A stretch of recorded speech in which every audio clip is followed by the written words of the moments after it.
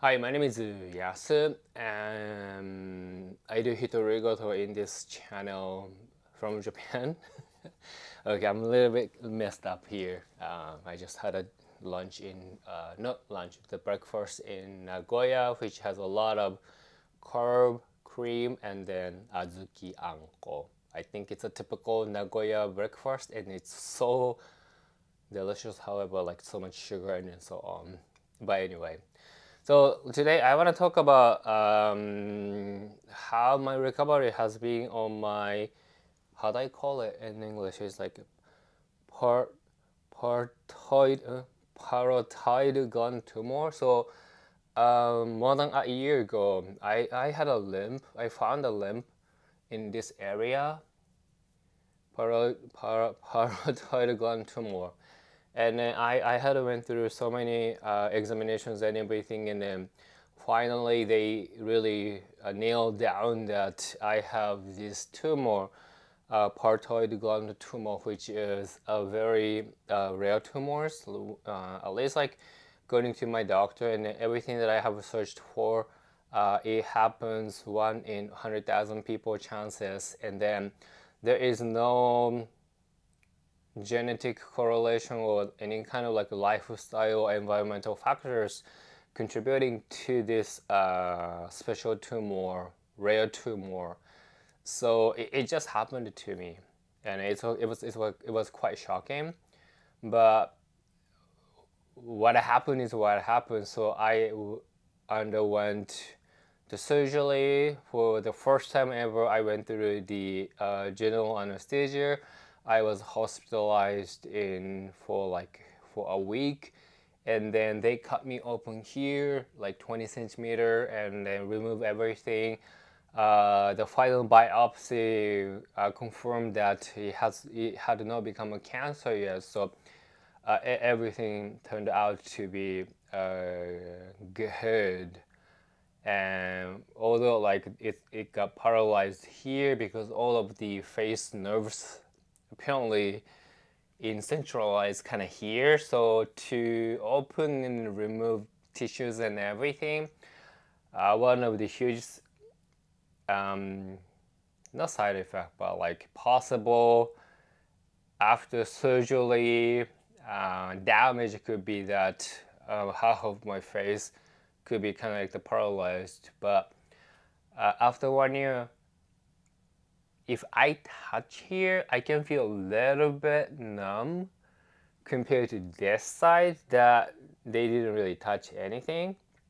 And then also I can feel like the texture of my, not skin, but probably underneath the skin, because they cut the tissue and of course it got retouched automatically, but it's different from the part of my skin, the area that they didn't cut anything at all. So if I touch, I can really feel something. However, I just look like this. So I guess I'm lucky enough to have recovered really well. So that part, the last doctor appointment was December 2023, and then she confirmed everything that I don't have to go back to the hospital for this one anymore. So after 1 year, everything seems to be good, very stable. I really noticed that I actually went through that kind of major surgery and everything because it just becomes part of me here. And also like as if you happen to watch my other videos, my main focus right now is to handling the depressions and also sleep disorder, and then also super low testosterone level, the male menopause situations, which is a very crazy situations because I don't know what else I can do. By the time that I post this video, I should have already talked about how I have tapered off my effects and vaccine on the sleep disorder, depressions successfully so far.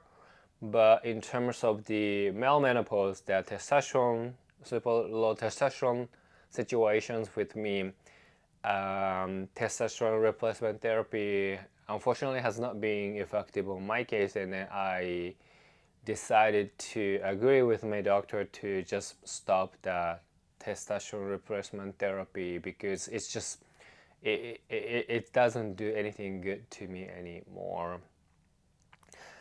Whether those depressions, sleep disorders, super low testosterone level is associated with this tumor or surgery or anything, it's impossible to tell because I didn't really check my testosterone level before surgery, so there's nothing to compare. And there's always assumptions, and probably like the surgery and everything stressed me out psychologically and physically so much to the point that I couldn't I broke down. But it's just all the theory, and I'm just trying to live day by day to take care of everything one by one, gradually moving forward. So I'm glad to actually say that after 1 year, I barely noticed that I went through the major surgery. I feel a little bit numb here still if I touch, but if I don't touch, I don't remember, or I usually forget about the fact that I actually went through those kind of major surgery or I had those rare tumor. So, which is a good thing. So what I want to say in the end of this video always is that when you take a shower and wash your hair or wash your face, please check around this area always, kind of touch a little bit, and make sure that there is no lumps on anything like that. But if one day you feel something, don't underestimate or don't wait, just go to see a doctor and have it checked. And if somehow the doctor says that let's just wait to see how, if it's gonna get bigger or not, don't wait. Make sure that you would get the ultrasound examinations here to figure out how deep the lumps actually is located in your skin. If it's in deeper, it's most likely a tumor. The ultrasound echo examination can really tell you a lot of things, and it's always better to know at the early stage so that you can consider a lot of options, what kind of treatment options you're gonna choose, and then you can actually have enough time to figure out what to do with it. And if the tumor is small, there is a higher chance for you to get recovered at the in very nice conditions. I think in my case, I can say that was my case. But this thing has nothing to do with my genetics or like how my lifestyle or my environmental factors, because it's still unknown why it happens to people, and it just so happens so rarely, like 1 in 100,000 people. And because it's such a rare case, I don't think a study on this tumor has been conducted that often. And then because it's so rare, I don't think researchers or medical experts will put so much resources into it. So what it is, what it is. All we can do is check here every day. If there's something, go to see a doctors. And that the reason that why I say we means I asked my doctors that will this come back to me? And then my doctor says that it's less likely, but it can happen. And then there is no way for anybody to take precautions or preventions because we don't know why it happens. So I also need to be careful, and I really want you to be careful. And on top of that, I really want you to pursue your health as the most important things in your life, because without good health, you don't really get to enjoy your life.